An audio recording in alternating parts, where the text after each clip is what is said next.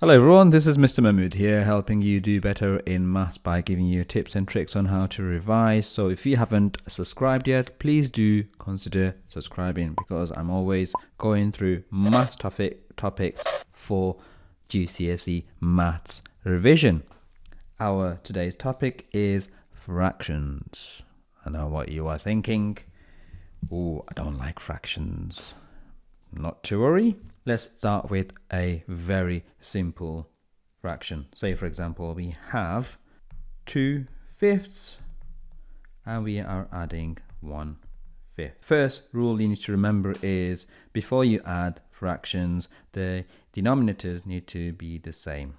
So over here we have a 5 and a 5. So both denominators are 5.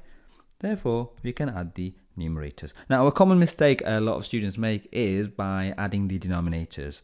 Now, what they'll do is they'll add 5 and 5, 10 and 2 and 3, bingo, and they'll be thinking, wow, that question was super easy. But we do not do this.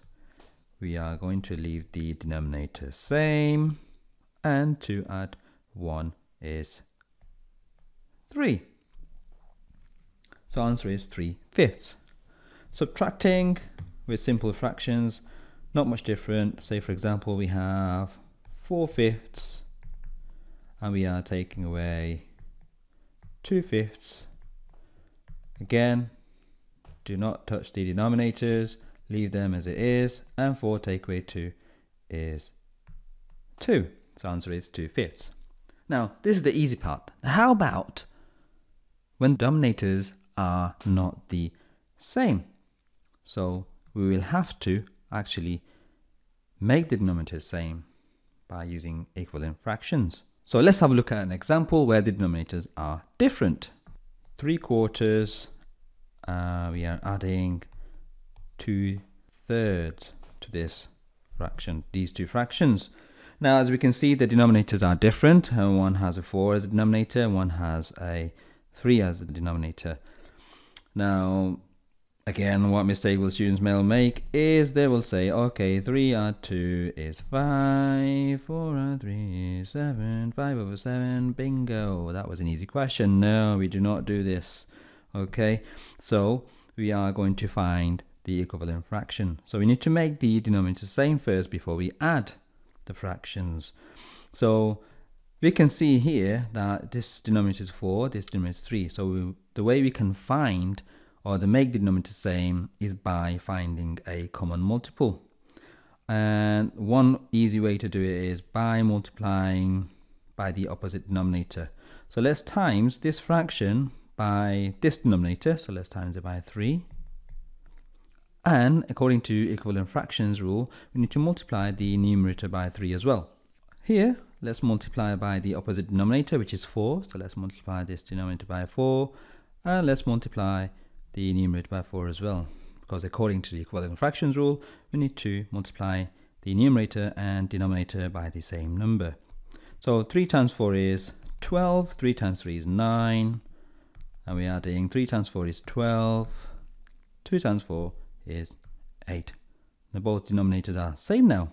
Magic. Now we can add the numerators. So 12, the denominator stays the same, and 9 add 8 is 17. When you get a question like this or an answer 17/12, we can see that the numerator is bigger than the denominator. So we have an improper fraction. So we need to change this into a mixed number. Now, if a question in your GCSE Maths exam says write your answer in its simplest form, you will need to write your answer in mixed numbers. So 12 goes into 17 once. We have 5 remainder, and the denominator stays the same. So we have an answer of 1 whole 5/12. Let's have a look at a subtraction. Say we have 5/8, and we are subtracting a quarter from it. You can see that the denominators are different. Now, on this one, it's slightly different to the one we did before. We can see that 8 and 4, two denominators, are a multiple of 4. So rather than multiplying this one by 8 and this one by 4, we can also just get away by multiplying this a quarter, the numerator and denominator, by 2. And in that way we can make the denominator into 8, and this fraction is already 8 out of 8. So let's multiply this by 2. Let's multiply this by 2. So 5/8 remain the same. Don't need to change it. And then 2 times 1 is 2, and 2 times 4 is 8. Now denominators are the same, so we can take away the numerators. So denominator stays the same, and 5 take away 2 is 3.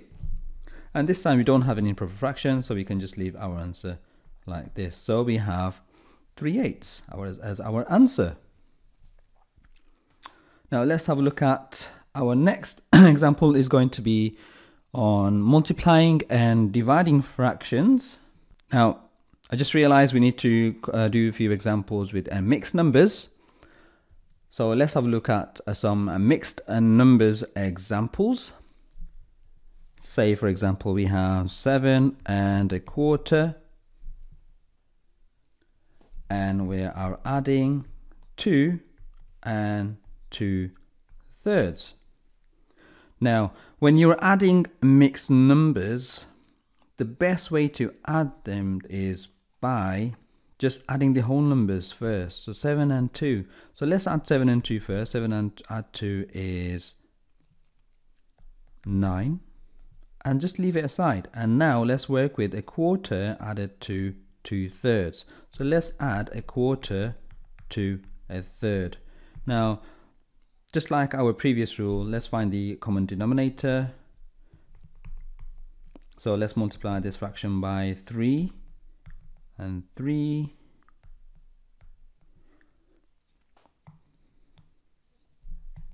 And let's multiply this fraction by 4, which is the opposite denominator. And then 3 times 4 is 12. 3 times 1 is 3. 3 times 4 is 12. 2 times 4 is 8. So we have 3 add 8 is 11, and the denominator stays the same, 11/12. Now remember we had this 9 left from before when we added the whole numbers. So just let's put it with our fraction. So our answer is going to be 9 11/12. 11/12. Let's do a subtraction. 4 4/5. Take away 3 2/7. Now what we can do is we can take away 3 away from 4. So let's do 4 take away 3, and that gives us an answer of 1. Now we're going to use this 1 later. Now let's do the fractions now. So 4/5 take away 2/7. Find the common denominator. So multiply this fraction by opposite denominator, which is 7, and this fraction numerator by 7 as well, and this fraction by opposite denominator, which is 5 times by 5 times by 5. 7 times 4 is 28. 5 times 7 is 35. 7 times 5 is 35, and 2 times 5 is 10. So we have the same denominator, which stays the same, 35, and 28 take away 10 is 18. So we have 18 over 35. Remember we had this whole 1. So let's put them together. So our answer is going to be 1 whole 18 over 35. And that's our answer. Next, let's have a look at multiplying and dividing fractions. So let's look at multiplying fraction first. So let's say if you multiply half by 1/4. Now the rule of multiplying fraction is you multiply the numerator by numerator and the denominator by the denominator. So 1 times 1 is 1, 2 times 4 is 8. Simple, isn't it? But it gets complicated when we have maybe mixed numbers. Say for example we have 1 2/3 multiplied by 3/4. So we have mixed numbers this time. Now before you multiply fractions, you need to change the mixed numbers into a improper fraction first. So 3 times 1 is 3, add 2 is 5, and the denominator stays the same, multiplied by 3/4. On this one, we already have a fraction, not a mixed number. So 5 times 3 and 3 times 4. So 5 times 3 is 15. 3 times 4 is 12. Now this time we have an improper fraction because the numerator is bigger than the denominator. Let's change into a mixed number. 12 goes into 15 once. Then 13, 14, 15. 3 remainder. And we have 12 as a denominator. Now you will notice that 3 12s is not in its simplest form. So what we can do is simplify 3 12s, so divided by 3, numerator divided by 12, numerator, divided by 3. That will give us 1 whole, 3 divided by 3 is 1, 12 divided by 3 is 4. So our answer is 1 1/4. Now you can actually simplify here and then change it into a mixed number. Or you can simplify once you got the mixed number. Okay, let's have a look at a dividing fractions example. Say for example we have 4/5. We are dividing it by 2/3. Now the rule for dividing fraction is to keep the first fraction same, flip the second fraction and change the sign to a multiplication sign. And the way I find it easy to remember is using the acronyms KFC. Not Kentucky Fried Chicken. Keep, flip, change. So let's write this here. Oh, you're getting hungry now. I am. I could do with some chicken and chips, with some gravy and beans. Anyway, let's keep the first fraction same, 4/5. Keep the first fraction same, keep, flip the second one, so 2/3 becomes 3/2, and change the sign to a multiplication sign. And we know how to multiply fractions, as we've seen in the previous examples. 4 times 3 is 12, and 5 times 2 is 10. So we have 12/10. And again, this answer we have here is an improper fraction, so we will need to change it into a mixed number. 10 goes into 12 once, and we have 2 remainder and 2/10, 1 whole 2/10. And again, this answer is not in simplest form, so we need to simplify 2/10, which is going to be divided by 2 divided by 2. So 2 divided by 2 is 1, and 10 divided by 2 is 5. One less example where we can actually divide mixed numbers.